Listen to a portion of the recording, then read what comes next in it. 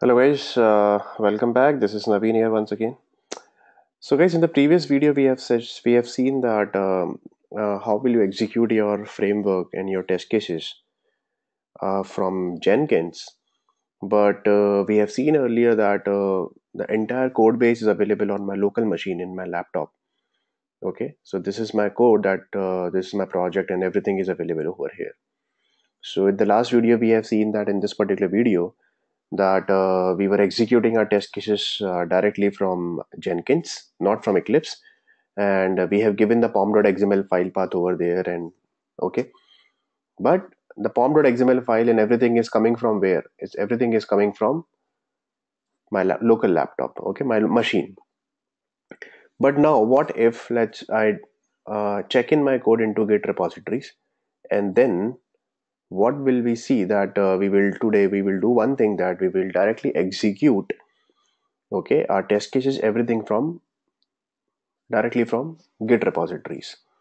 Okay, so we will integrate Jenkins with Git repositories, and there is no role of Eclipse and everything. Okay, from local, no need to do that, because obviously tomorrow if you're working in a company in a project, so obviously your code will be okay. You have to check in your code, you have to deploy your code on a particular Git repository, and then you have to execute directly from there. So you must know that how will you integrate Jenkins with Git repository, and Jenkins will pick the code, should complete code base, it should pick from directly from Git repositories, and then it should execute from Git only.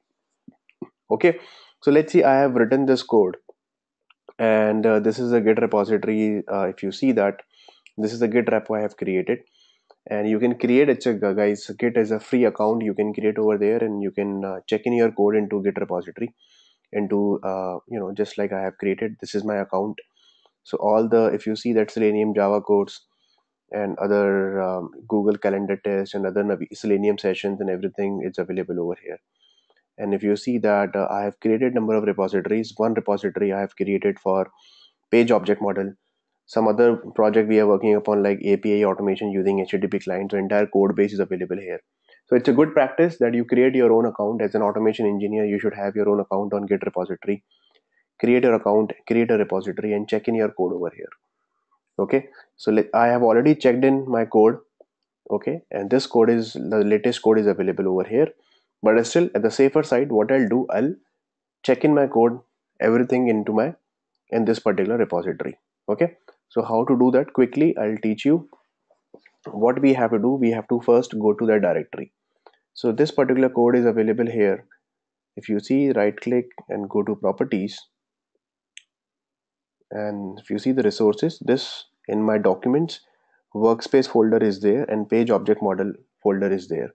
So I'm already here in workspace folder, so I'll go to my page object model.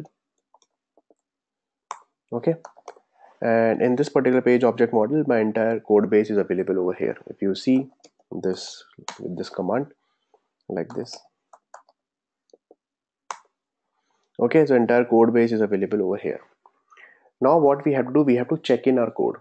So let's see, I'll make some changes in my code, some basic changes, or maybe some basic stuff, any comment or anything, or maybe let me write a comment over here, something like this. Let's say I'm adding author name. Okay,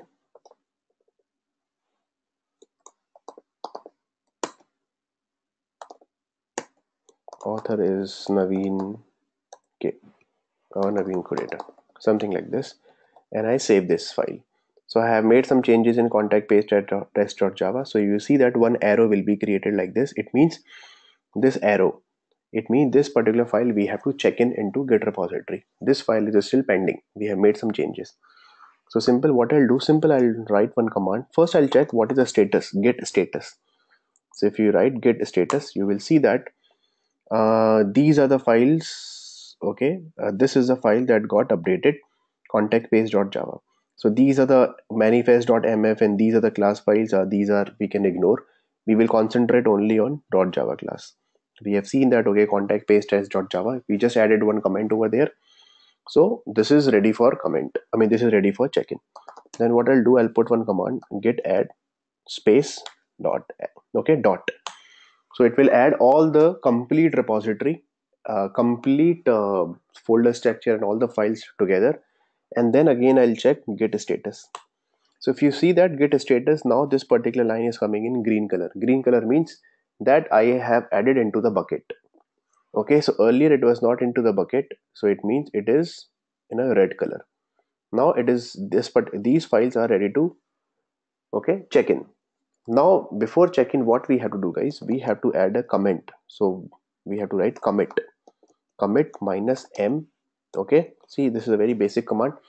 And then let's see, I have added minor changes, whatever the changes. Let's say we have added context page test cases or login page test cases or utility that we have created. Just write a proper comment with this command, git commit minus m, and in double quotes whatever the string you want to pass, just add it and then enter. Now commit is done. Now we have to push our code, okay, into repository. So if you refresh this particular page, last time I committed 11 days or maybe 6 hours ago. Okay, maybe 6 hours ago I committed some basic code. Okay, so let's commit a latest push. So simply you have to write git push where exactly you want to commit, origin into master branch, like this, git push origin master. So this is the master branch. We are using only one master branch, one branch, that is master branch. And then git push origin master and simple enter. So you will see that it will do some process. First it will ask you that what is your username for GitHub repository. So my username is Naveen Animation 20. Let's see. And what is the password? So whatever the password you have, you just need to add your password. Just a minute. Okay, let me enter my password again. No, that's not my password. What exactly it is saying? Let me push it again. Git push username, it is asking. So that's your username, guys. You have to be very careful with this. Naveen Animation 20 is my username. Okay, so that's my username, and now it is asking for password. So the password, I guess, let me check my, just a minute. No, let me do it again. I forgot my password, I guess. Just a minute. That's my username, Naveen Animation 20. Let me enter the password.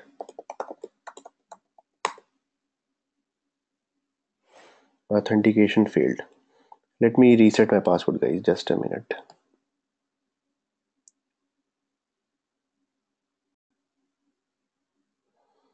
Okay, so guys, I just reset my password. So guys, again you have to write this command, git push origin master, and that's my username, Naveen Animation 20, and my password I'm entering over here. You have to use your, see, now it's pushing the code and it's done, and it's saying that 100% completed and master to master branch. Okay, the code has been pushed to Git repositories. Guys, you have to learn this thing. It's a very simple 3-4 command that you have to learn. Now if you refresh this page, you click on this, you see that just 4 minutes ago, okay, it got added, and the comment is here, add minor changes. Okay, and if you see that change, and okay, if you see that we made some changes in which class, in this class, context page.java. So I'll go to context page.java, QA pages, context page.java, and it's context page test.java, guys, sorry. So I'll go to src test classes, context page, yeah, see, add minor changes, and this is the change we have added, author name we have added. Okay, so once you add the latest code into the into Git repository, Then what you have to do, guys, you have to start your Jenkins server. Okay, so let's start the Jenkins server from your command. So how to start and how to configure, set up Jenkins and everything I have already covered in this particular topic, guys. In this particular video, if you see, I have already covered. Okay, so please refer this, that how to integrate with Jenkins and everything, how to set up the Jenkins and everything. Now we just need to start the Jenkins server. So I'll go to my Jenkins repository and Jenkins folder, where exactly my Jenkins is available. So my Jenkins is available over here inside the documents folder. I'll go to Jenkins, and we have to execute this jenkins.war file, guys. Okay, so if you see the folder structure in my laptop, this is a documents jenkins.war file. So we have to reach in this particular directory. So jenkins.war file is over here, and then let me clear this command prompt. Yeah, now you have to execute this command, java -jar jenkins.war file. You have to execute, and once you execute this war file, Jenkins, it will start Jenkins. And see, it is starting the Jenkins server. It's saying some socket error, but it's saying Jenkins is fully up and running. Okay, so Jenkins is fully up and running, and let's see Jenkins is running or not. So I'll open my Google Chrome, let's see, and I'll enter localhost 8080. Okay, guys, because Jenkins runs on 8080. See, Jenkins is, if this particular login page is coming, it means your Jenkins is working fine. And click on login. So how to enter the username, password, how to create the password, everything I have already covered in the previous session, guys. Okay, so don't jump into this session, please refer this video first. Okay, and then what we have to do, I'll create a new item, a new project, one. So let's see, my project name is free CRM test suite or test job, I'll write. Okay, and this is the Maven project, and I click on OK. Okay, and we will write some description. You can copy paste the same over here. And now, earlier we used none, okay, because the code is available on my machine. Now the code is available where? On Git repository. So you have to select Git. And what is your repository URL? So we have to add this particular repository URL. That is my repository URL, guys. Okay, so just copy this URL and paste it over here. Okay, and credential, don't select any credentials over here, everything is fine. And from which branch you want to execute? So obviously from master branch. If you want to execute from a specific branch, just write */ and the branch name. But most of the time we will be executing from master branch only, so just enter master branch over here. Okay, now after that, repository browser, don't do anything over here. Check additional behavior, nothing, we don't need to do anything. Check any advanced option, name and reference specification, nothing. Okay, everything is like that, you have to add. And what we have to do, build triggers the same, build whenever a snapshot dependency is built, fine. Don't select any build environment. Okay, and what is your root pom? My pom.xml file, pick the, okay, this particular pom.xml file. So it will pick this particular pom.xml file from your Git repository. Okay, so this is a fine. What is the goal? My goal is we have to clean install. Okay, so that it will first install all the artifacts, all the dependencies and everything, and then it will execute your test cases. Okay, and add post build step we have to add, that is, let's see,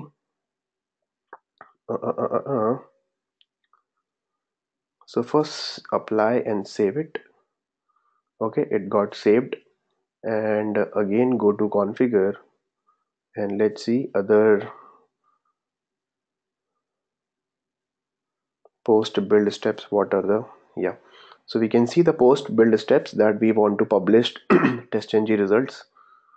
Okay, fine, just let it be like this. And we have to publish HTML reports also. So for HTML reports, if you remember that we generated extend report.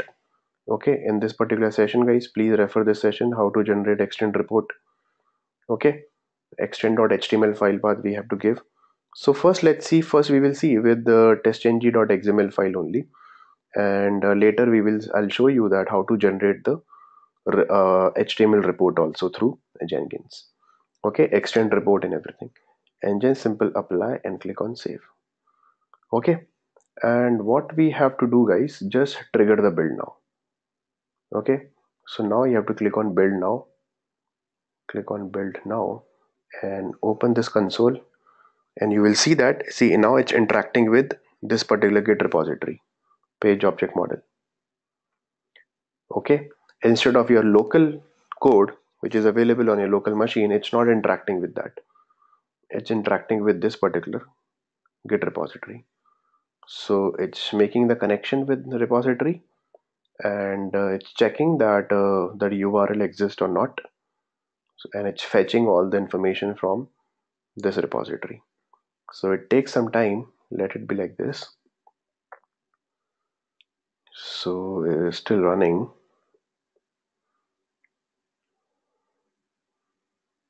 Okay, so this is the first time it takes some time. Next time if you execute, it will be very fast. See, do you see that it's cloning the remote Git repository? This is the first, it will clone the repository into its own workspace in Jenkins itself. Okay, and then it's fetching the information. See, now it's parsing the pom.xml file. See, parsing poms, and then fine, everything is fine. It's running all the things. Now it jumped to test cases. Now it should see, it should trigger, it should launch your Google Chrome. See, it's launching the Google Chrome and entering the URL, and all the test cases are running now. See, entering the username, password, and everything is running now, right? So you can see all the test cases are running fine. It executed second test case, you can see that. So okay, so it jumped to the test cases after making the connection with the Git repository. See, parsing a pom.xml file, and then executing your test cases one by one. So now I'll pause the recording, and then once the test cases are done, because there are 12 test cases will be executed. Once all the 12 test cases are done, then I'll play it again. So guys, you can see that it is still running. So what I'll do, that I'll deliberately fail my test cases because I don't want to execute. So I'll just close the browser. Okay, so let's close the browser. So one by one it will execute each and every browser, but it's giving at least one thing, that okay, yes, it's launching the browser and my test cases are running fine. See, again it's launching the browser and entering the URL and everything, and my test cases are at least running fine. So let's not waste our time that every time it will log in and perform the scenario. So let me close the browser automatically. Okay, I mean manually I'll close the browser, so that at least I don't want to waste my time in execution.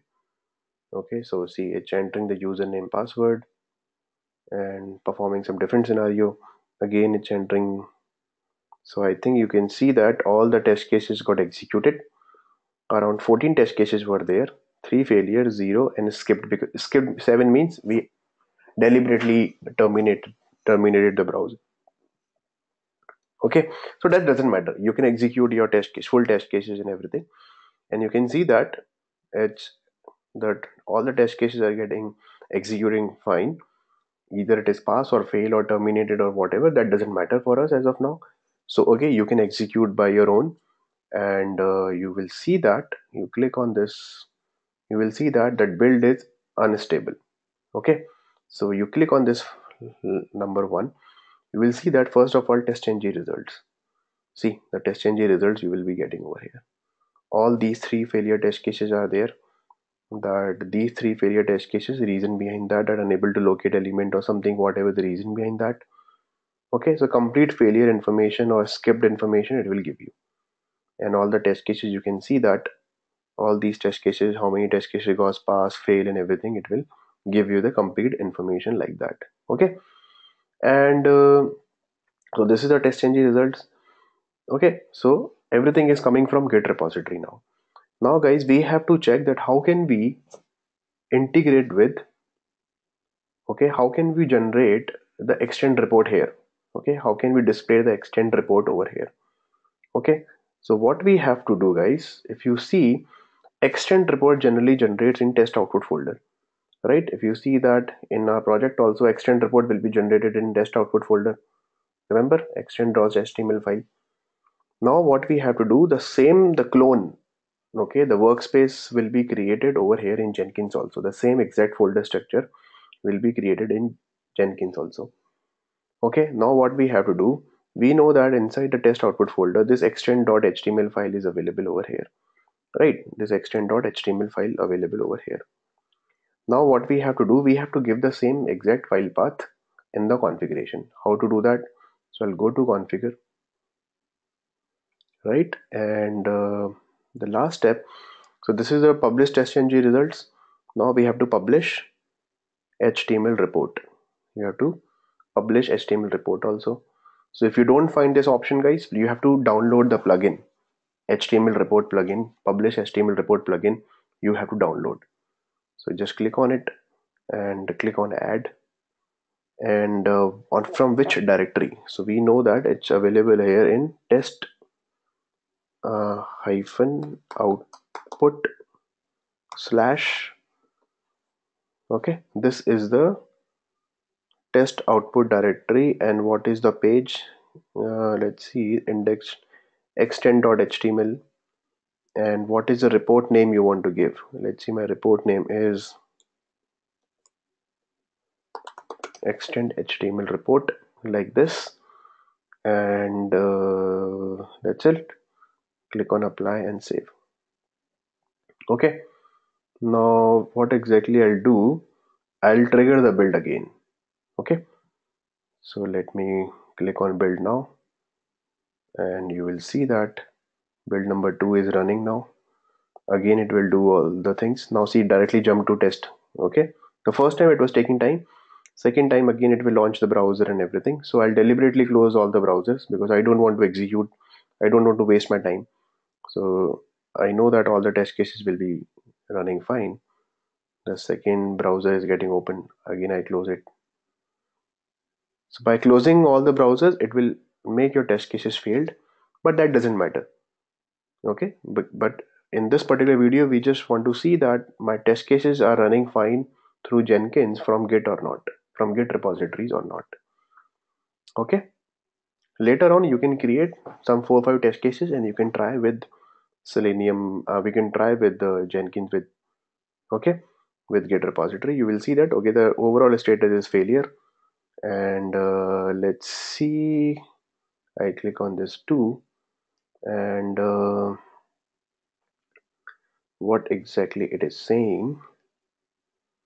So this is the testng result, and I click on this. So it is not generating any report over here. Just a minute, let me check. So let's go to the configuration once again. Click on this publishing options, and just select this checkbox also. Like sometimes we have to link to last build, and everything is fine. Let me check. Just a minute. Okay, so let me go to the configuration once again. Maybe some configuration mistake we have done. Oh, see, HTML directory to archive. This is the thing we have to enter over here. Which index page? So test output folder, pick this HTML file. Okay, we have to write like this over here. Okay, just a minute. Yeah. Okay, and now apply and save it and trigger the build again. Build now, and go to the console. Okay, jumping to the test cases, it should launch the Chrome. Fine, it's launching the Google Chrome.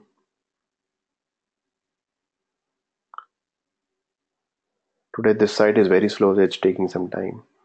Okay, so let it enter the username password. Okay, let's run at least 1 or 2 test cases. Now it's going to new contact. Fine, again launching the second browser,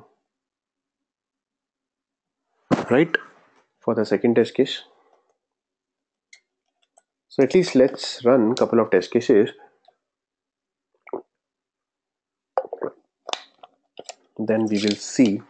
Now it's launching the third,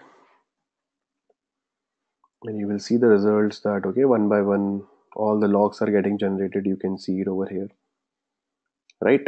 So guys, again, if you're directly jumping into this particular topic, please don't jump.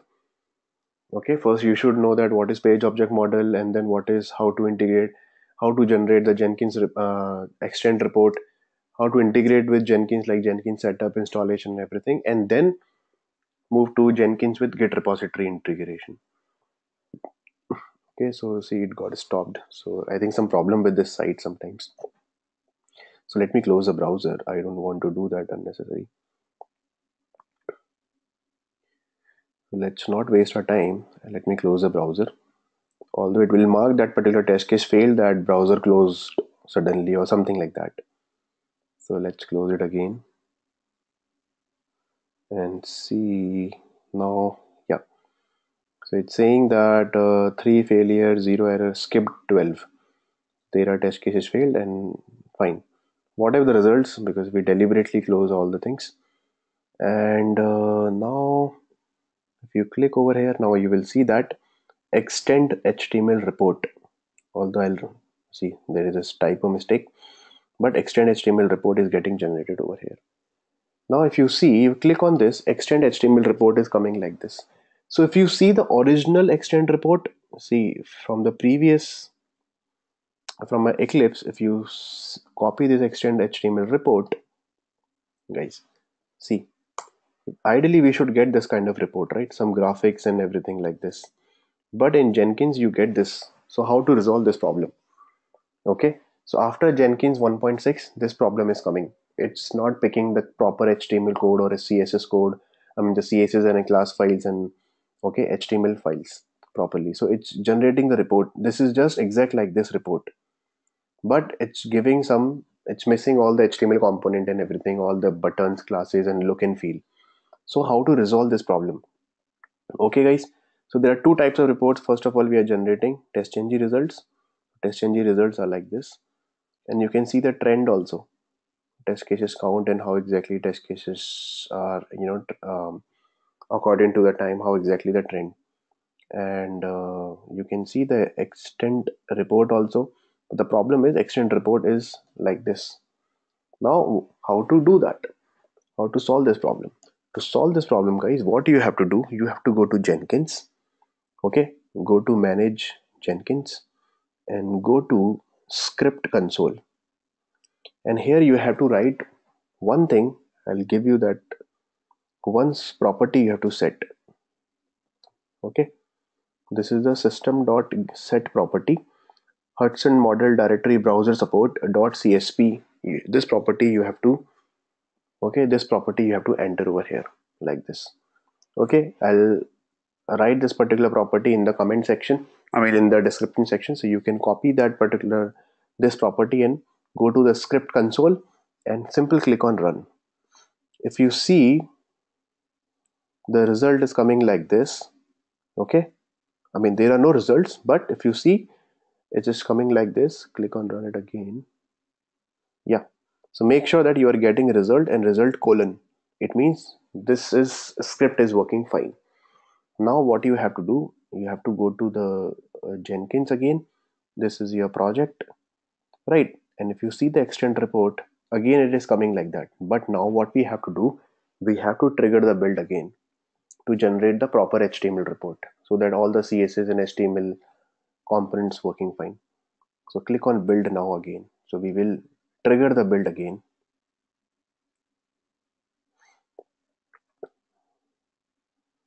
Okay, so I just triggered. Build number 4 is running now, and it jumped to test cases. So let it execute. Okay, I think first test case is fine.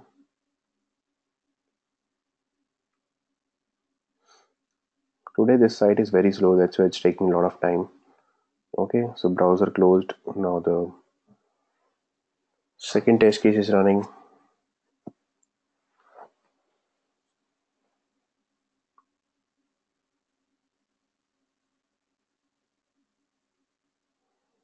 This is fine. Third test case is running. This is also fine. Now the fourth test case is running. Okay,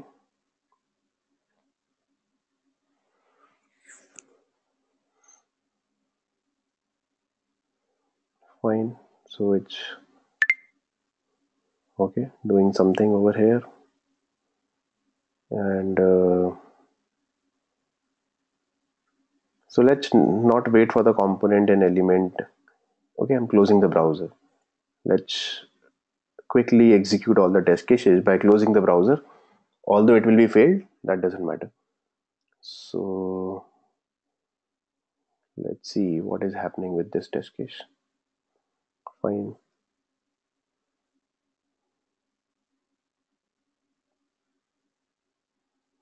Okay, that is also fine.